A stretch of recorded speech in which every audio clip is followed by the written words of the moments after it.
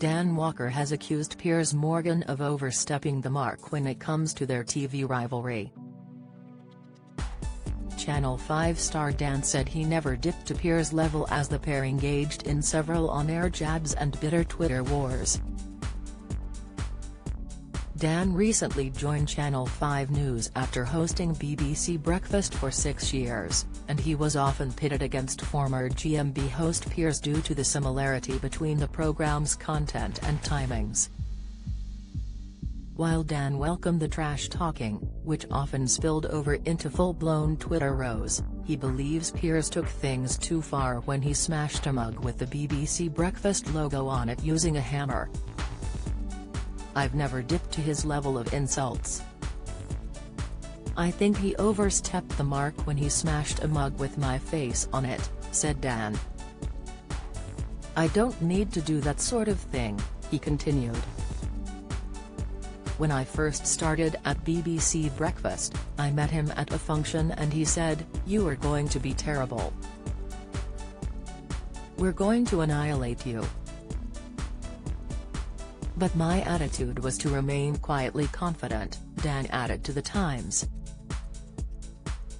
Piers quit GMB last year after storming off the set in a row with Alex Beresford, who accused him of trashing Meghan Markle.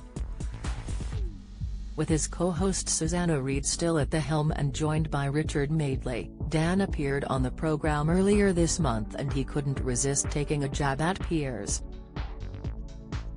He stood up and pretended to march off the set, quipping, "I'm going to do what they normally do on this program, storm off."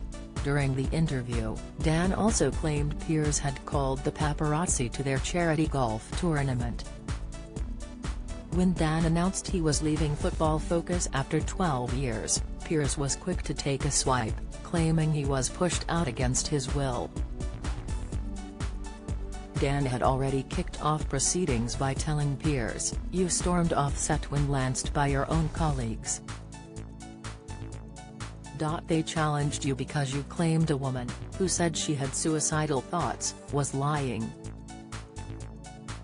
Of course everyone watched, but to claim that as a victory? Really? Laughing emoji, what a strange hill to die on." Piers hit back, "Hi St. Daniel, I called out Meghan Markle's disingenuous BT, just as I did when government ministers spewed it.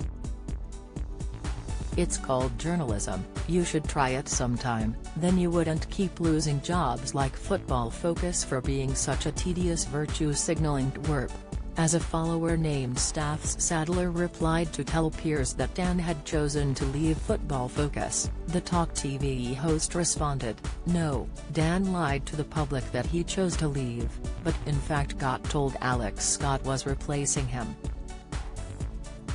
No wonder he supports Princess Pinocchio. Both speak with forked tongue?"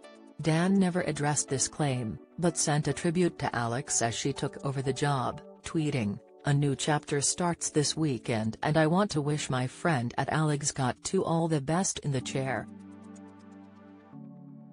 She has a great team around her and I'm sure she'll be brilliant."